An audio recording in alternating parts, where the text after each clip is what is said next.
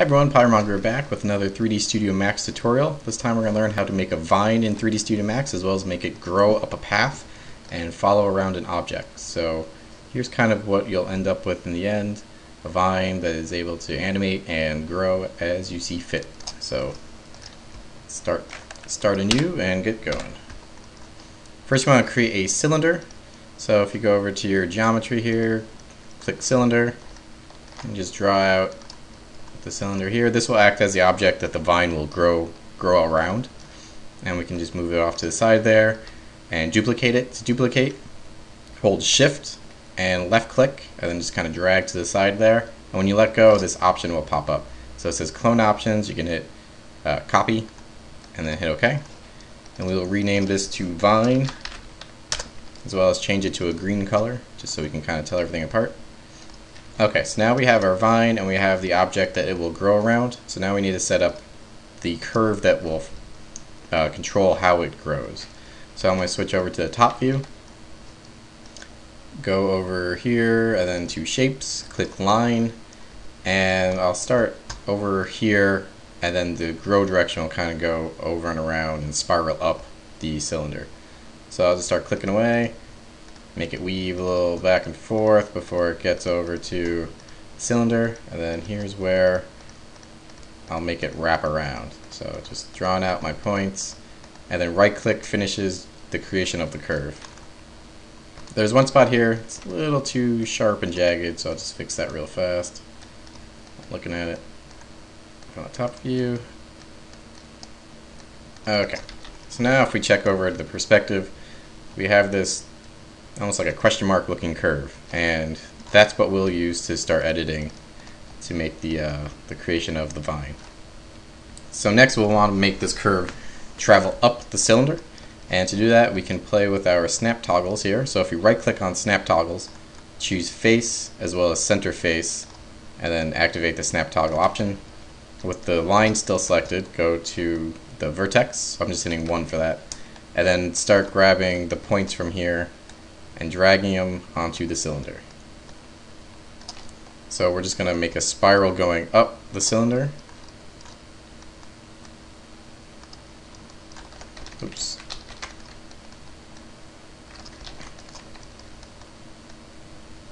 There we go.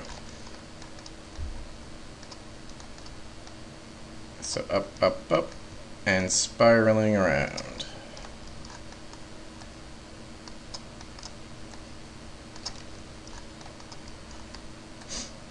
Try to make these about evenly spaced if you can. It'll help later on when you're tweaking how the effect works. If they're too far apart and too jagged, you can get more unwanted results.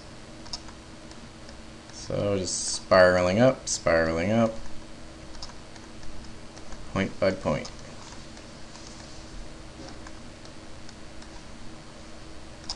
And last one there. Alright, so now we have a vine.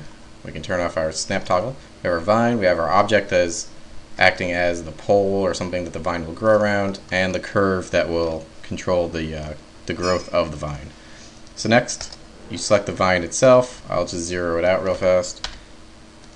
0, 0, okay. And I'm putting a modifier on called path deform. And with that selected, click this button here called pick path, and then click the curve. So it gets a little jumbled up at first, but we can fix that easily if you click move to path. And so now it's on the path and centered, but it's a bit large. And if we go down the stack to the cylinder, we can start playing with the radius as well as the height until we get something a little more vine-like for the creation. Okay, so now we need to make it grow up the cylinder here. And to do that, we'll use the stretch command, but first I'll show you the % command. A lot of times use the path deform and use the % command, and it kind of just trails along the curve like this, which is a great effect, but not what we're looking for. So we'll use what's called the stretch command, and that keeps it in place but stretches out almost like it's scaling it. So if we check over here, it's coming around the corner, and then finished. So it's a bit jaggy, and that's because you can see that we don't have a lot of segments going around the cylinder. And so it doesn't have enough points to follow the curve correctly. So if we go down to the cylinder stack, and then change the height segment, we can start smoothing out the result to something more desirable. Okay, so I just kind of cranked it up until it looks like it's following the curve correctly. And good. Okay, so we have a uniform scale throughout the whole cylinder right now. And a vine would not have that, or a tentacle, or whatever you're creating. Chances are there'll be some kind of pinching as it gets further away from its base. And to do that, we'll use what's called a taper modifier. So you click taper, and amount, and then start pinching it in. So you can see here that it's uniformly scaling down as it spirals up. Okay, so now after that happens, you can see sometimes you'll get clipping through your object, and that's another easy fix. So just click off that and grab only your line, and then go ahead and move the points out just a little bit further so that the clipping goes away.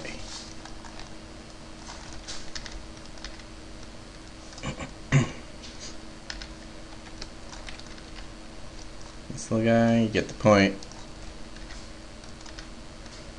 And maybe this last one. Okay. So now we need to make it grow. And we're in the home stretch here. So go back to your path deform. We can bring our stretch down to 0 again, turn on auto key, go bring our slider over to 100 frames or however many frames you want, and then just start the stretch. Stretch, stretch, stretch. And try not to overshoot the line, otherwise it'll just keep going in the last direction from the point, and so try to make it end right on the curve there. So for me it's 65.92. So if I turn off auto key, we can just kind of play through the timeline and we can see our vine growing from nothing and just kind of moving up and around